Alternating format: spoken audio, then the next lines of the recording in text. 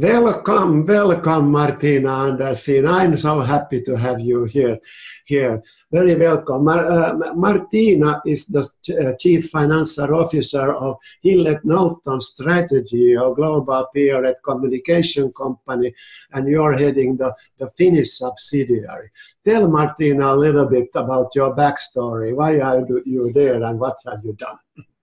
Thank you for having me. It's a pleasure to see you again, this time virtually.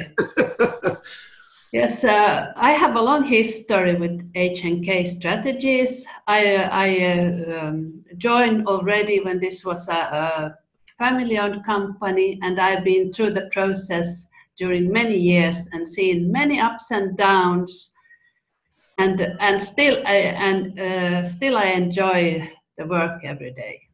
Wow. I mean, Martina, you did the strategy one-pager process and you had that reason. Tell us a little bit that what was the thing that triggered the need to renew your strategy? I think every leader comes to a point where there's some kind of frustration, that you find that you should renew yourself and the company and the ideas. And I think in our market, especially in professional service, in PR and marketing, there's a lot happening at this time. There's a change in digital. There's no advertising agencies anymore. So we are more or less all competing on the same platform. So we needed something new. You needed something new, yeah. But you are known for a very high quality company, and that was the first thing I experienced when I talked with you. So this fight between quality and growth. Yes. How would you comment that, Martina? Yes, I think, we are so engaged with our clients and we want them to look successful, and I think that's why we forget about ourselves sometimes. Okay. And that's what happens.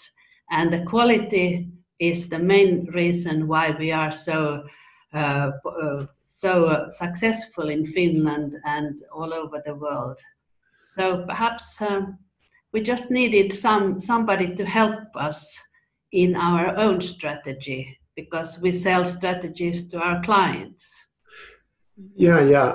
And may I still ask you some question about the situation? So, I mean, when you say help you with your own strategy, does that mean that in a way you did not have time to think on the bigger things meanwhile you were serving your clients? Is that the case? Yes, this is exactly the issue.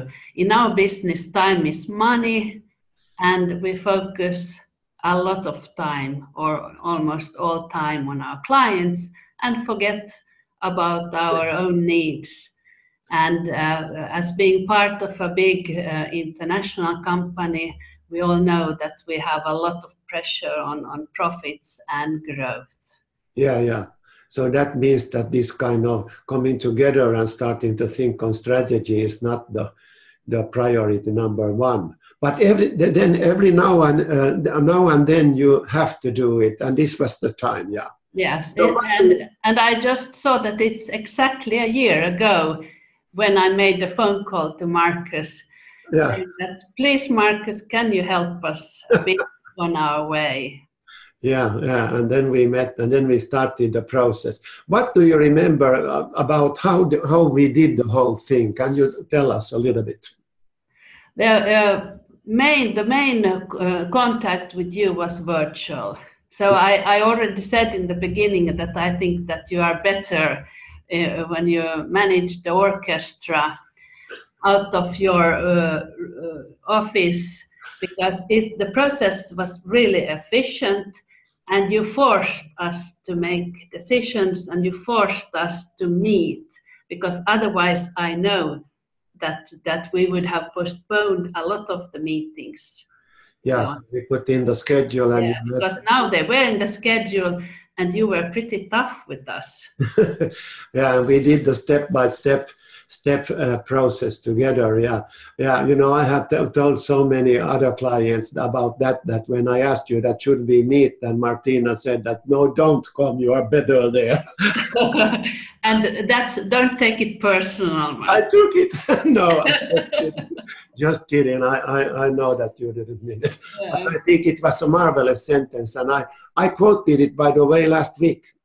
You did? Yeah, I have quoted it over 10 times. I think it was marvelous, your comment. So yeah, so we had a schedule, and you went step by step through it. How did we involve people? How many did you involve? And the very first, in the beginning, we already thought that now, as we are only 40 here in the Helsinki office, we all sit in one big office. We thought that why don't we involve everyone?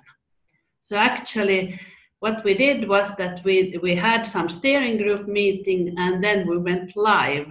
So everybody were by their computers and started the process. And I can tell you, it was pretty stressful with all these tools that we had, but it forced us to think out of the box and to think new ideas, and not to be in our office and doing the same things as we always do. Yeah, so when you said we had these tools, so we had the Zoom software for the meeting to share the videos of our faces like we are sharing now in Zoom. And then we had, and I divided you in group rooms, and then we had this Trello boards where everybody could write their comments at the same time. How did people, what kind of comment did you get, Martina, from that? I think they were really happy about being involved in the process, and they felt proud of being part of the team. I could see some, you know, the backbone of the company. There was a stretch in everybody. Like I saw that they really tried their best to come out with new ideas, and there was a feedback. You always ask for feedback, and I could see that everybody, almost everybody, put their comments in. Yeah, and they brought their comments. Process when you interviewed and then involved also other team members. So it was not only you who spoke. So we had different persons. So everybody was involved in the process. And the nice thing with this Trello is that everybody can talk at the same time. They can write their comment, and then we picked a few to speak during a digital workshop meeting.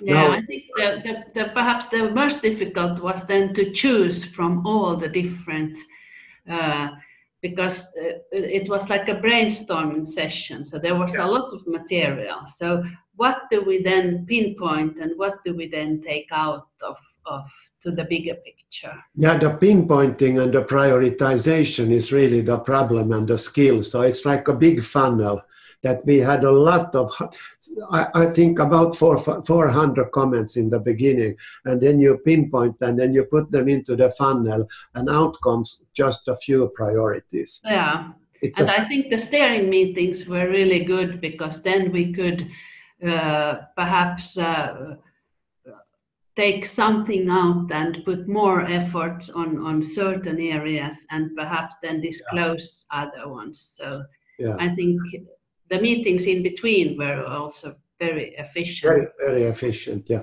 And so people need a meeting. Now we are doing a completely digital ones, but you can put in your own meetings there also, of course, and have your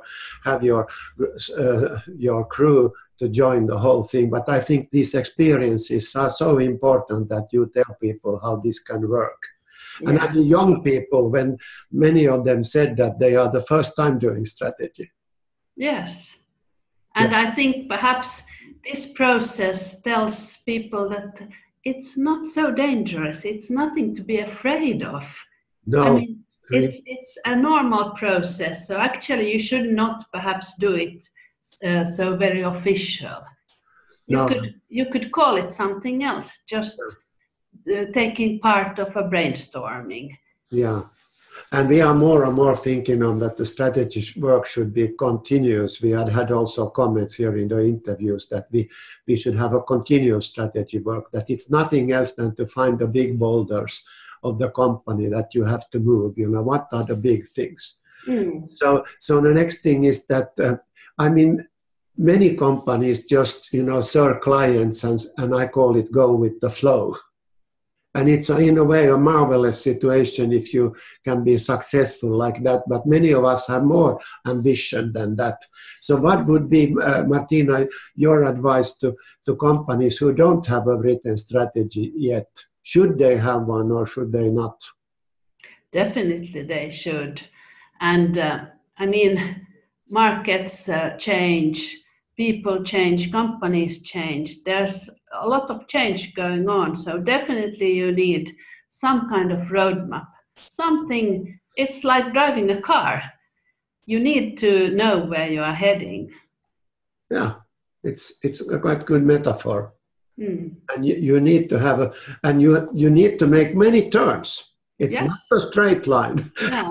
And sometimes you need to just drive and think that hopefully this will lead to the goal. Yeah. Because nobody knows how it all will end. No, you don't know what kind of traffic comes from that direction and what kind of traffic comes from here, and you have to make a stop. Let somebody go. And there can be red lights coming up. Yeah, that's a good metaphor. I haven't heard this one, Martina, before. I think it's a wonderful thing. But let's say, what if you would just pinpoint one main benefit of having a strategy on one page? What would that be? Just one. I have a lot, but in our case, the biggest one. Yeah, I think it's just to get change happening actually, so that you. For instance, in a mature company, so that we actually now think that we need to be more digital or we need to be better in marketing or whatever. So I think it's the change. And actually then with the roadmap, you actually then need to see that it will be implemented. Yeah. That's the main challenge. Yeah, the implementation is the big challenge. And then, so what have went well and what have been the pitfalls? Start with those, what have went smoothly in the implementation? What would you say? I think the shorter, the smaller the actual goals are, the better. Because we divided our goals into separate different groups. And then I think the challenge is with the long ones. I think the longest we have are 1 year. So I think that's perhaps too long. It should have been divided into quarters. Yeah. Like 3 months.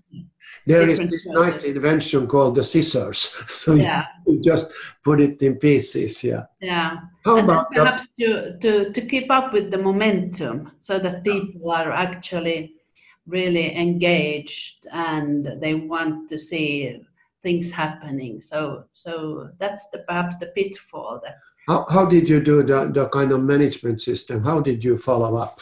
We follow up with which we still follow your roadmap with the different phase 1, phase 2, and so on all these different tasks that came out from the roadmap. Yeah. So, and we have like one person who is involved and is checking that we follow that. Yeah. Okay. Oh, yeah. Okay. So you have one person that is updating the map all the time. Okay. Yes, because as we all know, we need carrots and whips, don't we all? Yeah. And what would you say is the biggest challenge in the whole thing now in the implementation phase? It's about keeping the momentum and actually perhaps then starting a new process after. Now this one page has been alive for a year, so perhaps after the summer we need to check it, to have a checkpoint and see if it's accurate still. Yeah, probably many of the goals you have reached already, and you have to prioritize again new ones. let's talk a little bit, Martina, about the fight between different things that you could do. The noble art of prioritization. What is your learning about that? I think it's about doing tough decisions. So you see what is now working. So if you just look at your company, you can see that you have things that are going like a train. You see that the process is there. It might need some help, but it's not your priority. I think you should see into the future and see what the company has for possibilities for growth or new areas of business. Do you need to skip something old and build new things? So I think it's about that. And often people talk about the commitment of top management, and so how would you like to? What is your experience of getting the whole management team to be committed? It's as in our business. It's all about communication. It's all about. You need to have it's as the French say, répéter, écouter. So it's about just remembering every staff meeting, every big gathering. You need to speak the same language as your roadmap and your strategy. Hey, you mentioned the word language, Martina. That's an interesting one. Did you? I mean, when we wrote the one pager, we got a certain terminology. So, did you notice the shift in language terms? Started people to talk about the strategy in another way? Did you notice anything like that? Yes, I think especially we divided into three main focus. So I think especially one of them was something that people started to talk about and they got involved, and I got questions about different tools, new tools for analyzing data and so on. So I felt like the discussion was not only on consultancy services. It was more about the investment we need to do in order to serve our clients better. Okay, yeah, that's interesting also. So, you also, what would be your top advice to those who now view us here about implementing a process like that? What have you learned? What would the top advice be? No, I think joining the most important thing is that you can't do it alone.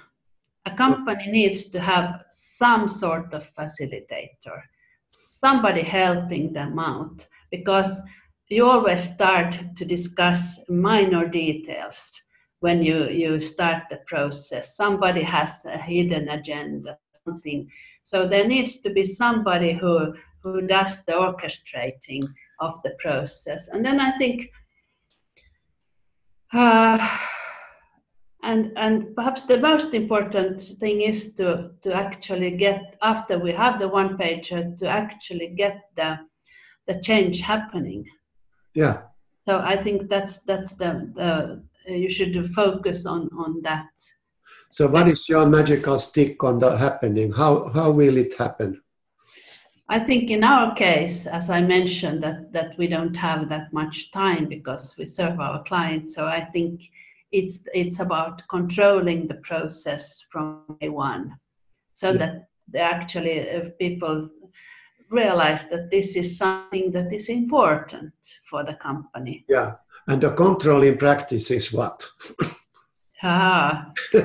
It's about time scheduling, seeing that people actually doing their homework, that you come on time for meetings and you have new ideas. You make tough decisions.